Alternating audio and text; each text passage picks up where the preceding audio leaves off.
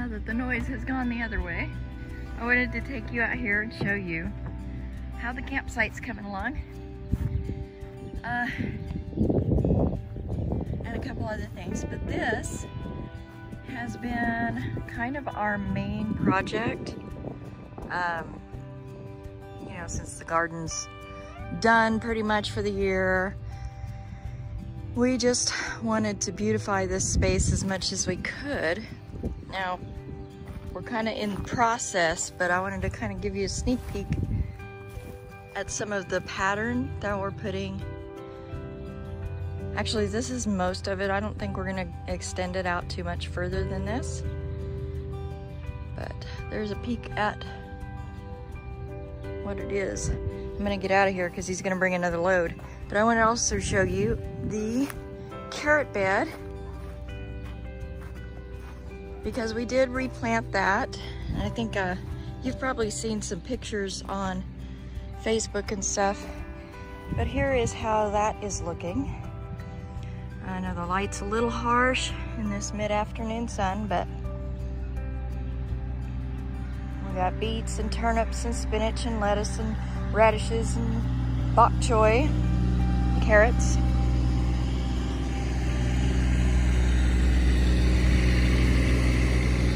And then we're starting a new project over here, and using what was supposed to be the chicken tractor, we're going to do an inversion of that process where we're going to plant this whole thing with like baby greens and stuff, just stuff that we might not eat so much of, but when the chickens come out and scratch this, they can dig into that and eat those greens, and that'll be good for the chickens. So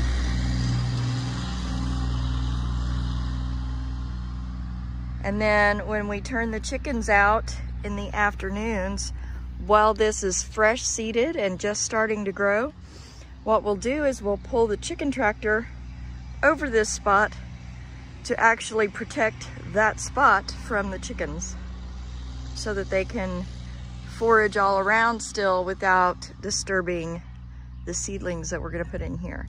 So I'm gonna seed that today and water it in.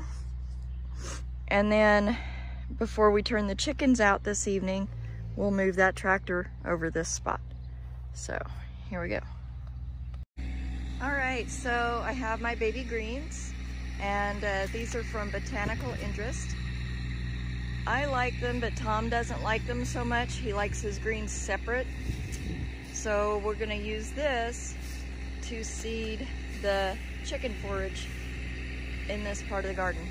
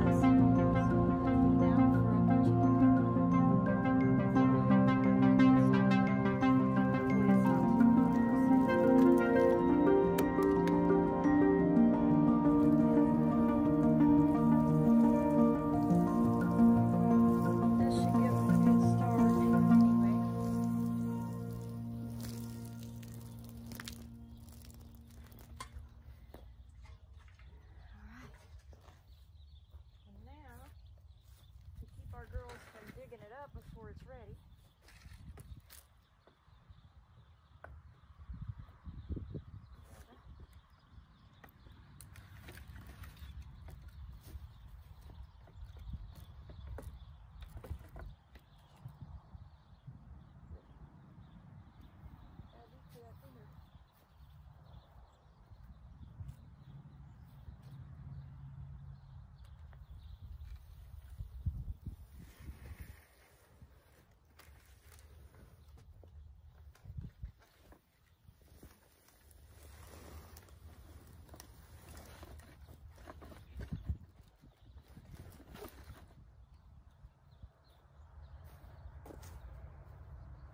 Got all but the very front of it covered.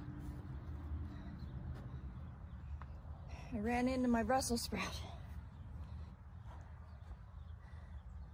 Now all we got to do is wait the 4 to 7 days for germination, and then hopefully we will have baby greens for the chickens. This might sound wasteful, using up good nutritious baby greens for chickens for forage, but of the ones that we do not eat, why not let the chickens have them? So this has kale, broccoli, collards, kohlrabi, turnip, and bok choy, and out of those things, mostly what we eat is going to be the turnips and the bok choy and the collards. So, you know, and we don't eat a whole ton of that stuff. So anything that we're not ingesting directly, we need to let our animals benefit from. Now I could pull that up and take it to them in their pen, but we really like to let them get out for at least an hour or two in the evening, because they go to roost really well at night. So they kind of put themselves back away. But we can't let them free range just yet, because we still have a lot of fencing to do, cross fencing.